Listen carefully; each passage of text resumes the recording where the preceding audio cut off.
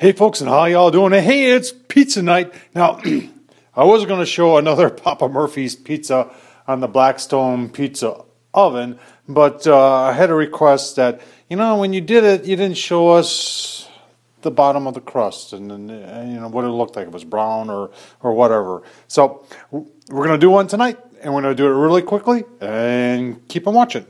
First, remove the plastic. Then, cover it with a tray. Then put your pizza peel under. Then flip it over. Then remove the cardboard. Then put some cornmeal on. And then flip it over.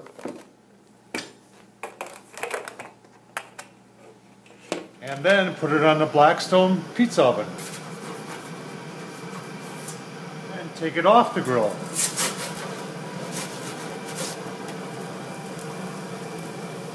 And then look at the bottom. Okay, folks, there it is. You saw everything that it took. Everybody asked time and temp. Time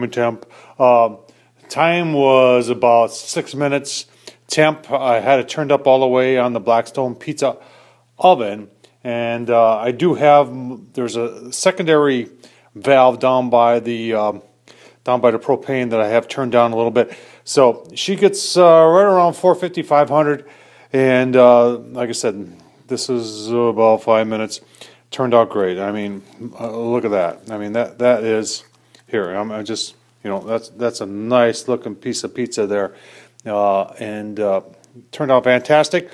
Hope you enjoy this. Remember to subscribe. Tom Horseman at YouTube.com. And as always, folks, I can't say it enough. Appreciate you watching. Thank you.